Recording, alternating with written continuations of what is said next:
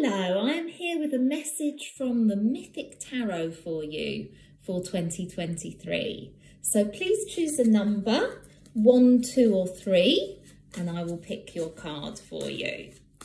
If you pick the number 1, your card is the 10 of Cups. Wow, I mean, that just speaks for itself. It is blossoming love and joy in 2023.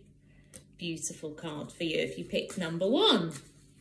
If you pick number 2, your card is the Chariot. Now this is about managing opposing forces in your life. The black horse is pulling in one direction, the white in the other, but you are controlling it. So this is a year when you will control opposing forces in your life, whether it's in your own emotions or in outside in the circumstances of your life.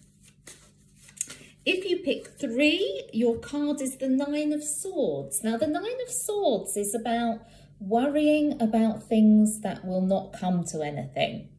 So this is a card when sometimes we actually worry about things that there's nothing to worry about, and we can have sleepless nights worrying about something that just doesn't come to any problem.